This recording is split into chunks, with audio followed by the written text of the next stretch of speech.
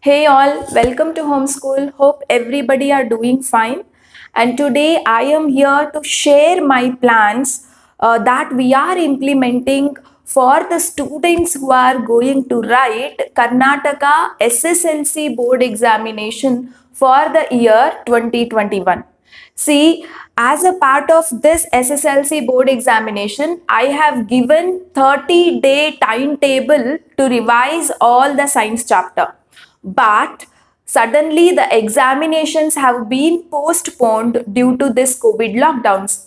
So the 30-day revision plan you can extend for another more 20 days, isn't it? Because your examinations are going to be conducted in the month of July. Exact date have not been announced, so they will announce before 15 days of the examination, definitely.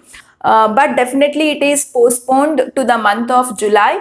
The moment they heard that examinations are postponed, many of the students got depressed and many of the students have lost their interest in studies. And please don't lose the interest and be focused towards your examination. See, definitely one fine day you have to write the exam. And if you neglect your studies, you will forget whatever you studied so far. So keeping the interest with you is the main challenging thing nowadays. I mean, you have to be focused, right? Say the person who studies consistently, the one who revises continuously without losing their interest and hope will have the ultimate success. Remember this point, okay? So if you are studying, you should study constantly every day without losing interest, whatever may happen.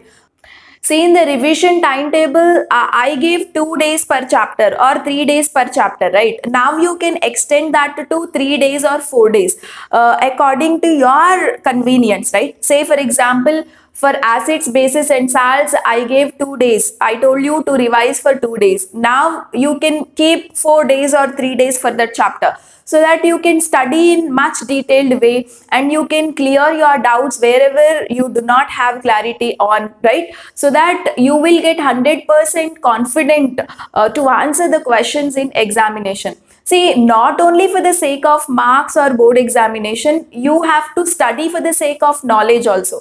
Because in the future, all these chapters are very much helpful if you take up science stream for classes 11 and 12. Okay, because in class 11 and 12 the syllabus is this only, but you are studying it in much detailed way. For that, the basic is this only, these 10th chapters. So not only for board examination point of view, you have to prepare yourself in getting lots of knowledge, and you should prepare yourself for classes 11 and 12 also, right? So board examination is one target for you, and having or gaining lots of knowledge is another target in front of you. Okay, so please don't lose your interest and don't lose the hope. Be focused. The one who has continuous focus, the one who studies with consistent interest and patience, he is the one or she is the one who will have the maximum success, ultimate success, right? Keep this point in your mind. And actually what I wanted to tell you is just to make you get motivated, to make you get interest in your studies.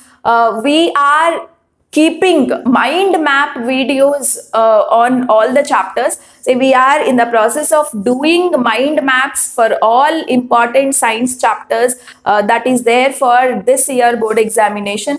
Say, what do you mean by a mind map here?